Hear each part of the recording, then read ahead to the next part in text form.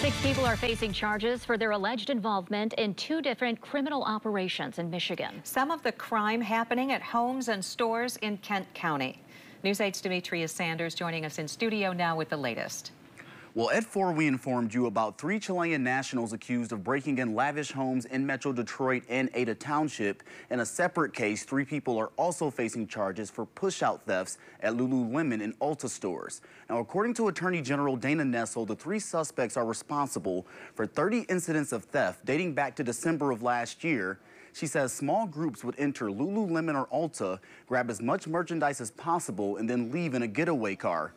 Nessel says the stolen items would then be sold directly to others or in large quantities to a fencing operation. Now, this impacted Ulta and Lululemon locations primarily in Metro Detroit, but it also occurred at a store in Grand Rapids. More than $200,000 worth of items were stolen in total.